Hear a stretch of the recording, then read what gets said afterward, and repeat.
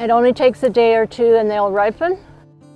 Harvest Helpers actually had started from a food safety and security enterprise that Deloraine House had began. From that, they decided that there was a need to use the fruit that was going to waste in the Meander Valley. The first year we picked 1 ton. Last year we picked 6 tons. I spied an ad for Harvest Helpers and I thought that's just up my alley because I own fruit trees and I like to preserve and I don't like waste.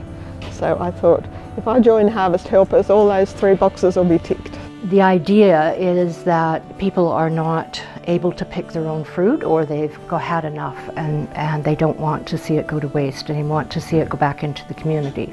Last year we had a large crop of fruit come in and we weren't able to give it out to those who need it for emergency relief as fast as we were getting it.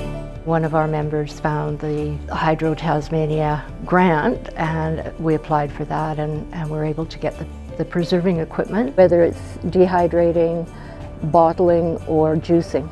It then allows us to preserve all the way through the season. We put out fresh fruit as much as we can onto the table so that anybody who needs food can go in and pick up the food. Hydro Tasmania has an annual community grant program and we offer grants of up to $5,000 for small not-for-profit groups. We look for under the radar type of organisations, small groups who don't have a terribly high profile and would struggle to get funding from other sources. So real grassroots people who are doing fantastic projects that are going to help a lot of people. I'm involved in the preserving of the fruit and we bottle, we make sauces and we process the fruit in any way that other people can use it, which gives it a longer shelf life. Some people it's absolutely brand new to, and it's one of the reasons that they join Harvest Helpers is to learn new skills.